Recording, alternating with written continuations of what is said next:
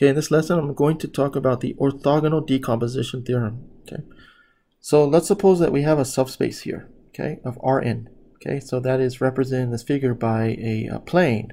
Okay, then for each y belonging to Rn, belonging to a vector space.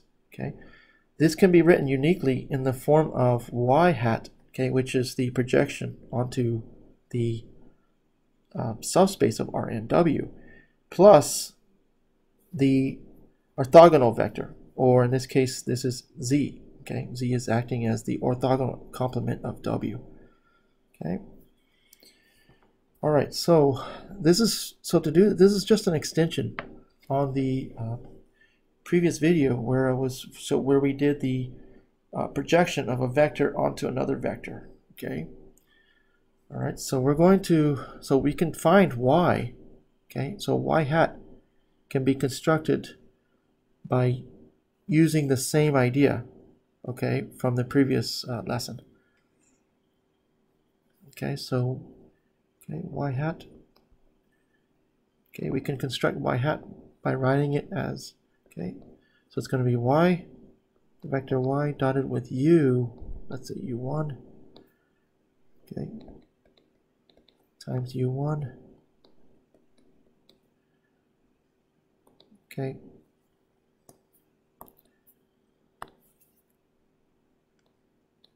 okay, so u1 belongs to the span of w. Okay, so we're going to have a finite set or a finite collection of basis vectors here. Okay, so the next one's going to be,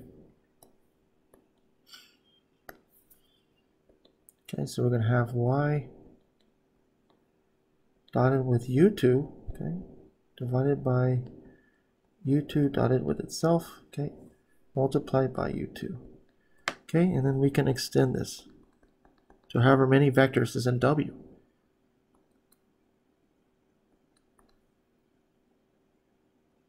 So let's say there's P of them.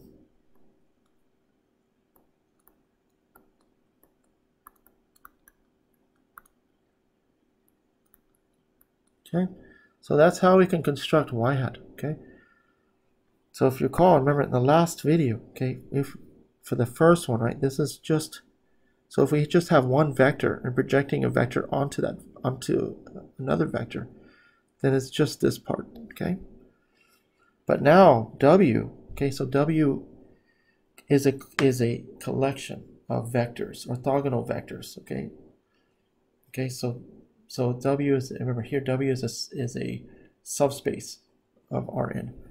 Okay, okay, so we're u1, u2, all the way up to u and up. Okay,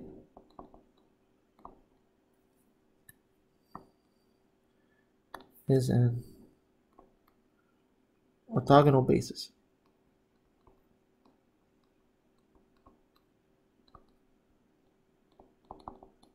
of W. Okay, orthogonal basis is basically, okay, if you take, for example, u1 and dot it with u2, okay, you're going to get 0. If you dot u1 with u3, you're going to get 0. Okay, all right, so that's what the orthogonal basis is. Okay, so it's basically let's say ui dotted with uj, where I doesn't equal to j, this is going to be 0.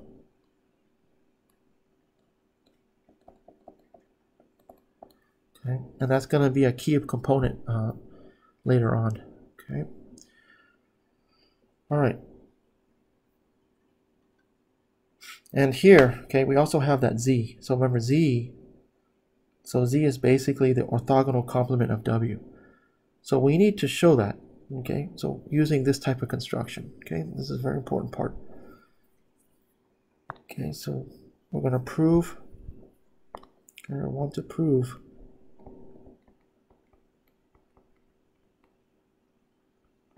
that z, okay, so z is a vector, okay, So Z is belongs to the orthogonal complement. All right. Okay, so let's prove this. Okay, so we're going to so we have to state our assumption. We let U1,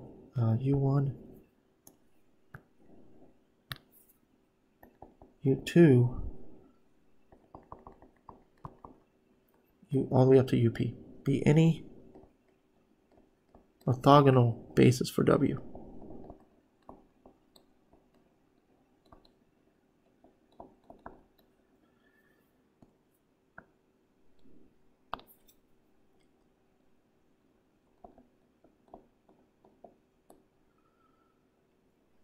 Okay. Okay, so we know that y hat can be constructed by, just like we did up here. Okay, so y dotted with U1. So we have U1 dotted with U1 multiplied by U1 plus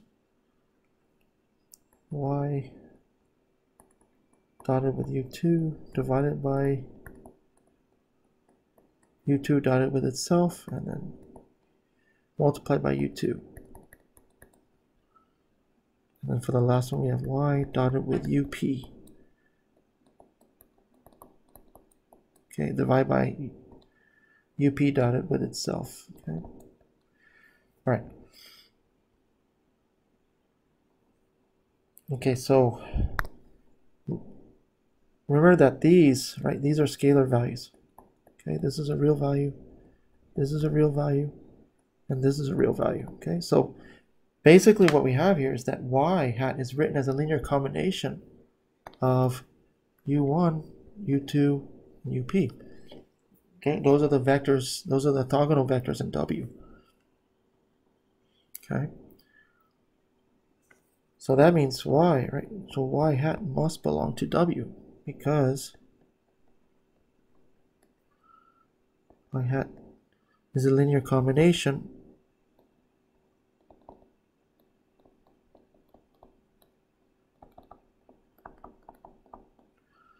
of the basis vectors in W.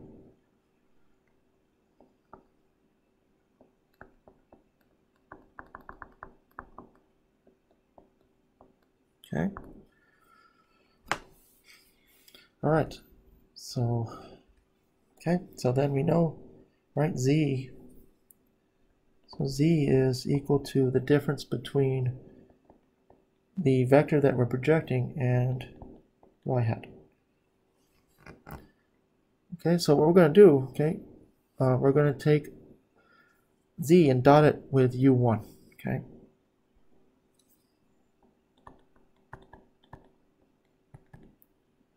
So that gives us y minus y hat dotted with U1. Okay. So this is just y, the vector y times U1 minus y hat times U1. Okay.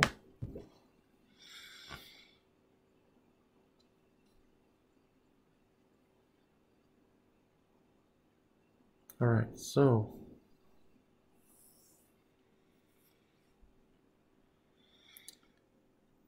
okay, so we have, so if we look at this part, okay, so y, okay, so y hat, okay, so we're going to substitute our expression for y hat, the one that's constructed up here. So we're going to substitute that into there, okay?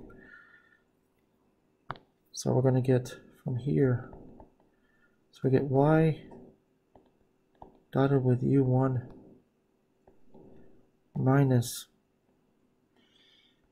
so we have y times U1 divided by U1 dotted with itself times U1. Okay. And then times, okay, U1. Okay, so this is All right, so this is going to be, right, this is y, so this was y bar. So actually, let me just write this out. So let me just, maybe it'd be better if I expand on this. Okay, so we have this, okay, times, okay, so all this is going to get, so basically all this up here, y hat, is going to get multiplied by u1. So, okay, so we have u1 here, okay, we're going to take the dot product. And then the next term, okay, we're going to get minus, okay, so y dotted with u1, okay. Let's see, actually this is u2, and then u2 is down here, times u1, okay. And then this continues on, okay. All right, so what we're doing is we're taking this and distributing it into, right, into each of these terms for y hat, okay. So what's going to happen is that, okay, we're going to get, okay, so we're getting u1 in each of these, okay. So we have, let's back up here. So this is u2, okay, and then u1 is here. Okay, so we take u1, okay, so let me explain this a little bit better here. So u1 is here, and we're multiplying by y hat. So what's going to happen is that when we multiply u1 by this, because up and u1, these are different, but they're, remember, the vectors u are orthogonal, so that means it's going to give us 0. And if we take u1 times any other vector u in here, except u1, it's going to give us 0. So basically all this is going to give us 0, okay? Except the first term. Okay, so we're going to get 0 here. And these are all going to be 0. Okay.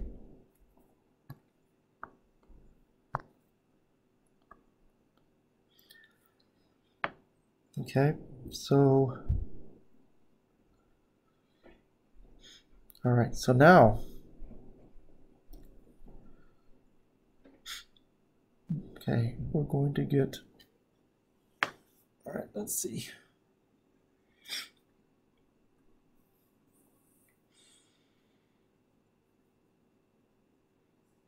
Okay, so we have, okay, so from here, okay,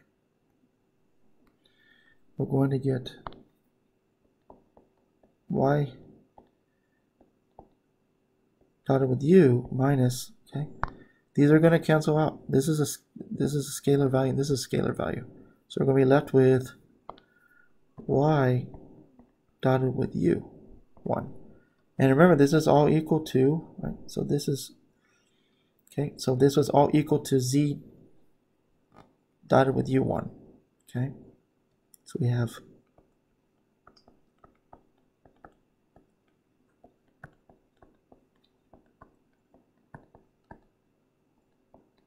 okay, so let's see what we have here, right? We have y dotted with u1 and minus y dotted with u1, so that's 0. So that means we have 0, we have, sorry, z dotted with u1 equals to 0. Okay. So this tells us, right, that z is orthogonal to u1.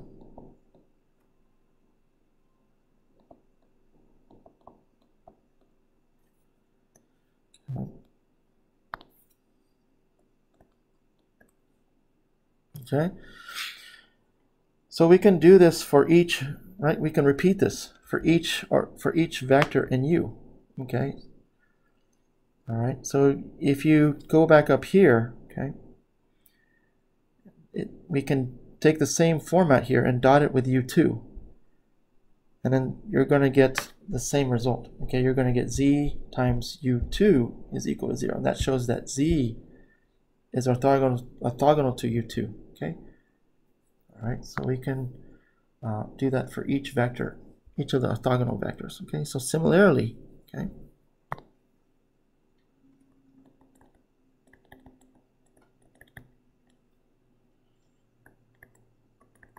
z is orthogonal, okay,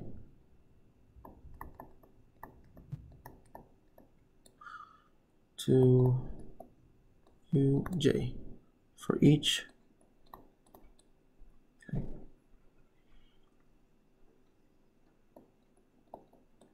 for each j, for j is going from 1 to p. Okay. All right, so basically that is, right, so this showing that, right, this shows that z belongs to W perp, okay?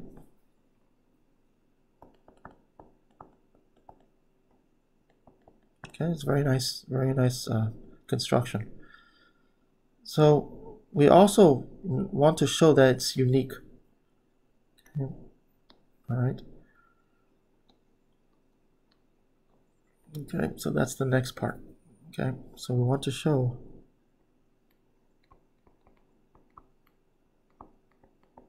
that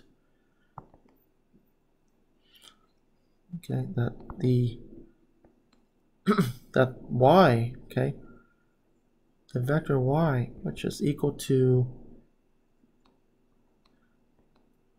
oh man, it just crashed on me, man.